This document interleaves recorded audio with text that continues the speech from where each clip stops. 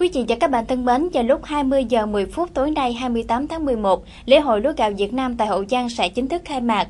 Không còn chờ đợi hơn được, hình ảnh và các hoạt động lễ hội đã tràn ngập các nẻo đường thị xã Vị Thanh. Ngày hôm qua, một số hoạt động trong khuôn khổ lễ hội đã được tổng kết hay khai mạc, như thêm sức nóng cho đêm khai mạc đã gần kề. Những người làm chương trình và phóng viên tiết mục này đang bị cuốn vào nhịp công việc chung. Ngay lúc này, tất cả công việc của các tiểu bang cũng được xác định phải xong, không sai sót. Chương trình nghệ thuật đêm khai mạc đã tổng duyệt lần 1. Trước khi theo dõi các nội dung trên, chúng tôi mời quý vị và các bạn theo dõi thông tin về công tác đón tiếp của lãnh đạo tỉnh nhà với các đoàn khách vừa đặt chân đến Hậu Giang. Chiều ngày 27 tháng 11, nguyên Tổng Bí thư Lê Khả Phiêu cùng đoàn đã đến nhà khách tỉnh ủy Hậu Giang. Đồng chí Nguyễn Phong Quang, Ủy viên Trung ương Đảng, Bí thư tỉnh ủy Hậu Giang tiếp và trò chuyện thân mật cùng đồng chí. Nguyên Tổng Bí thư Lê Khả Phiêu bày tỏ niềm vui trước sự đổi thay nhanh chóng của tỉnh mới Hậu Giang và hy vọng Festival lúa gạo lần đầu tiên do Hậu Giang đăng cai sẽ tạo dấu ấn riêng và thành công tốt đẹp. Trong ngày 27 tháng 11, Hậu Giang cũng vinh dự đón tiếp các đoàn đến tham dự lễ hội lúa gạo, gồm đoàn thành phố Hà Nội, đoàn thành phố Hồ Chí Minh, đoàn tỉnh Bình Thuận, đoàn tỉnh Thái Bình, đoàn tỉnh Bà Rịa Vũng Tàu, đoàn tỉnh Thanh Hóa, Hưng Yên và tỉnh Lâm Đồng, đoàn của Bộ Văn hóa Thể thao Du lịch và đoàn của Bộ Thông tin và Truyền thông. Tối 26 tháng 11, chương trình nghệ thuật trong đêm khai mạc lễ hội lúa gạo Việt Nam được tổng duyệt lần 1. Đây là chương trình mang đậm nét sinh hoạt sản xuất lúa Việt Nam của cả ba miền. Sân khấu mở, gắn kết với sông nước là một nét riêng của đêm nghệ thuật này.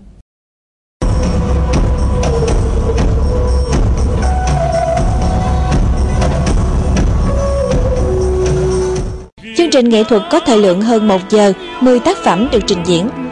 Xuyên suốt cả chương trình là hành trình nền văn minh lúa nước Việt Nam từ quyền sử Âu Lạc đến xuất khẩu lúa gạo hiện nay. Thông qua các chủ đề nghệ thuật như Tác ánh trăng vàng, Tiếng vọng miền Trung và Đồng lúa reo. Tất cả phản ánh và thể hiện nét sinh hoạt văn hóa đời sống của người dân nông thôn Việt Nam. Cả nước chọn Hậu Giang để làm cái festival này, tôi nghĩ rằng nó mang một ý nghĩa hết sức là đặc biệt. Tôi cho rằng là ngoài cái việc quảng bá cái festival trên sóng của Hậu Giang, rồi tham gia làm chương trình cộng tác và đặc biệt là chương trình khai mạc cái cuộc thi Duyên Dáng Ba, cái chương trình nghệ thuật chào 1.000 năm Thăng Long và cái tổng kết, thì có thể nói rằng là cái quảng bá rất là mạnh, rất là đa dạng và nó góp phần cho cái người ta hiểu thêm về cái festival lúa gạo lần đầu tiên của Việt Nam và người ta hiểu thêm về Hậu Giang. Sân khấu chương trình được thiết kế dạng mở, bao gồm không gian mặt nước và không gian trên bờ, tạo cảm giác mới và lạ so với các chương trình nghệ thuật của Hậu Giang trước đây.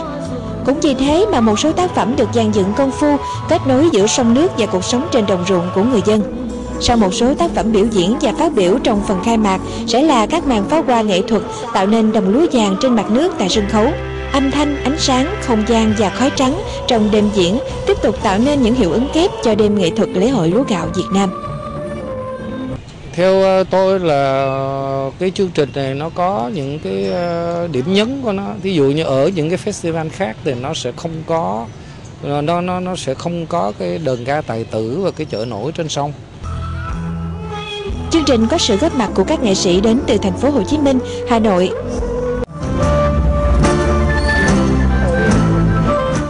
Có lẽ trong chương trình này có 2 cái điểm nhấn. Điểm nhấn thứ nhất là ở trên cái đờn ca tài tử trên sông, và cái cuối cùng là cái bài Hạt Ngọc Việt. Thì chúng tôi nghĩ những cái điểm đó là những cái điểm chúng tôi hết sức là chú ý để mà xây dựng chương trình.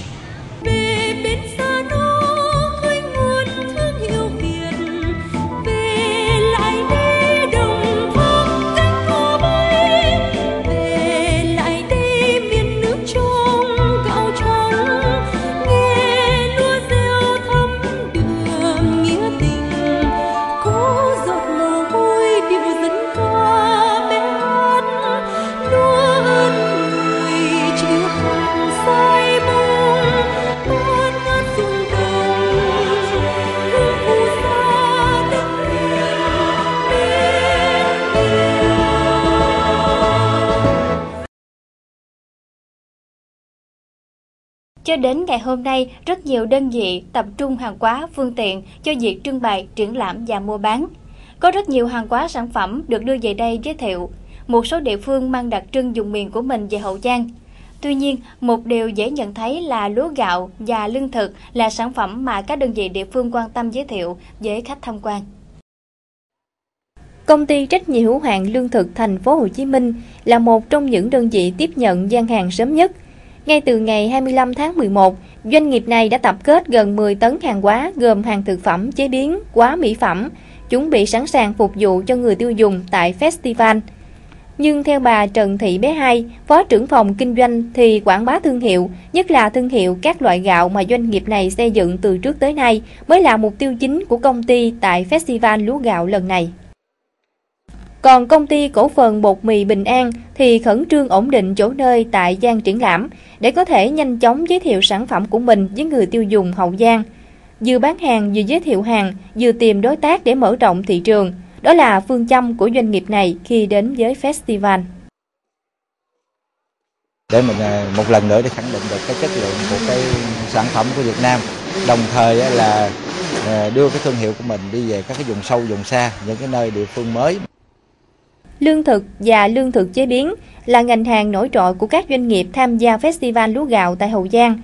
Tại gian trung tâm, các doanh nghiệp lĩnh vực này chiếm đa số. Bên cạnh đó là các doanh nghiệp sản xuất kinh doanh các mặt hàng phục vụ cho sản xuất nông nghiệp. Các doanh nghiệp đến festival đều có sự chuẩn bị chu đáo thông qua việc trang trí gian hàng, trưng bày sản phẩm, nhất là mang một tâm thế hợp tác để phát triển ngành sản xuất lấy hạt gạo làm trọng tâm. Chúng tôi muốn là Việt Nam, không phải riêng tỉnh Hậu Giang mà tất cả các địa phương khác cũng nên thường xuyên tổ chức những cái hoạt động festival các cái ngành hàng không riêng lương thực và tất cả ngành khác để cho mình có thể giới thiệu được cái hàng hóa cũng như các cái sản phẩm Việt đến tất cả những người Việt. Sự háo hức pha lẫn tự hào khi tham gia festival lúa gạo lần này của các doanh nghiệp cho thấy sự thành công của festival là không ngoài mong đợi. Đến nay thì hầu hết các doanh nghiệp đã ổn định gian hàng tại 2 khu triển lãm trung tâm và khu hàng Việt về nông thôn. Không ít đơn vị đã bắt đầu phục vụ người tiêu dùng. Nằm cách thị xã Tỉnh Lỵ 20 km về hướng đầu nguồn kênh Sáng Sà No, có một nhà máy xay lúa và kho chứa lúa đã chìm vào quá khứ.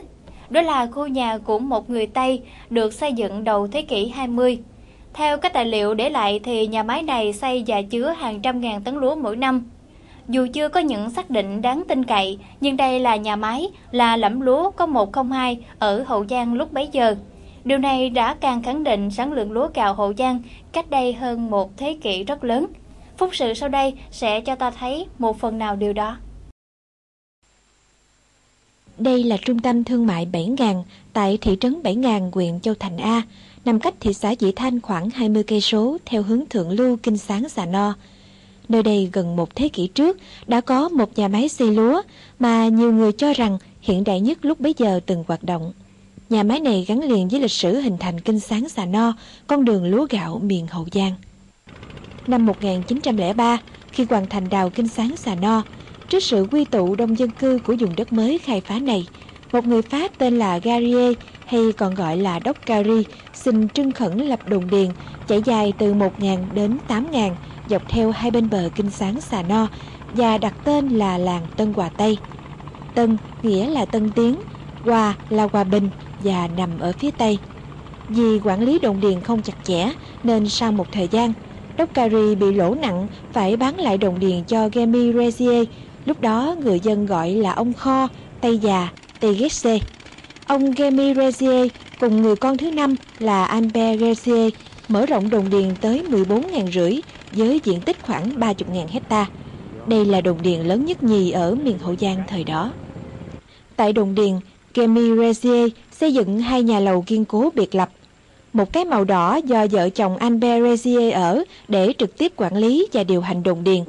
Một cái màu trắng dành cho chủ điền Gemi Rezier. Vì vậy, người dân gọi khu vực này là lầu trắng, lầu ông Kho. Năm 1925, để phục vụ cho việc khai thác và chế biến lúa gạo xuất khẩu, Albert Rezier xây dựng một nhà máy xay lúa chạy bằng hơi nước. Đến năm 1928 thì xây dựng hoàn thành và đi vào hoạt động. Đây là những hình ảnh của nhà máy chúng tôi đã ghi lại vào năm 2004, trước khi nó được phá bỏ để xây dựng trung tâm thương mại 7.000. hết cái châu vi của cái nhà máy này đó, nó dính liền trong đó đó, gì ống khói gì đồ tất cả đó, thì chắc trên 10 công đất dính vô đó đó, níu liền trong nhà máy đó. Mà kể luôn cái xóm trường ngồi đó, kêu xóm trường là cái lạc ca dê. Người Việt Nam mình nói cái trường bá nghệ, còn ông này ông gọi là cái lạc ca dê. Thì kể vô đó đó là chắc cũng 10 mấy công gì, rộng lắm. Trong đó nó đủ sắc thợ, thợ ghèn, thợ mộc, thợ sắt, thợ hồ, lò gạch rồi có hết. Nó lớn á thì trước đây á, là nói không còn cái nào lớn hơn nó nữa, nó quá bự đi. Nói là trong xứ Việt Nam không còn cái nhà máy nào vậy hết. Nghĩa là ngày xưa đó, ông Năm Be ông nói đó, bên Tây chỉ có 2 cái nhà máy này thôi, nhưng mà ông vừa bên mua một cái, còn bên Tây có một cái. Thì ông nói vậy tôi hay vậy, nghĩa là đổ vô là dắt châm dạ đổ vô rồi nó dính hết trơn, chưa ra hột gạo nào. Nó dính bằng gằn, dính gạo, dính đồ hết trơn à. Nó chưa ra tới cái cối xay. Cái nhà máy này bề cao 20 thước, ông khói 25 thước. Đó, tôi gành ở đó. Ngày xưa đó, tôi ở điền này, tôi mà ngang đây nè 100 công. Ở dưới năm mà gửi 70 là 170 công. Cho nên tôi tới lui đây tôi gần kề cận nên tôi mới gành. Ở một vài tài liệu cho rằng nhà máy theo thiết kế có 18 cối xay, nhưng nền đất yếu nên chỉ lắp có 6 cối. Còn theo một số nhân chứng mà chúng tôi tiếp xúc thì nhà máy này có tới 24 cối và hoạt động 12 cối. Cái nhà máy này ở đó nó 24 cối, 24 cái bằng gằn. Nhưng mà trước kia kỹ sư bắt giật gì lại coi nếu chạy đủ là nó sập. Nghĩa là ông nói chạy nghĩa là có 12 cối, chạy 24 cối sập thì chạy có 12 cối. Trời ơi, chạy tôi nói đó nghe, vừa cái lưng vô rồi tôi không dám đứng đó, nó nhúc nhích, nó gền cái nhà máy á. Tôi nghe nói rồi là nhà máy đó nó đầu tiên nó lập ra là tới 24 cối lần, nhưng mà khi nó phát máy chạy nó mới chạy có 12 cối, nó rung thành ra còn lại 12 cối kia nó không dám chạy nữa. Tại nhà máy này, Albert Ressier cũng thành lập một xưởng cơ khí để sửa chữa máy móc thiết bị trong nhà máy và các thiết bị khác phục vụ sản xuất trong đồn điền, mà người dân sau này thường gọi là xóm sườn. Đồng Lâm, không có ngày nào dưới 50 người, từ 50 người tới 100.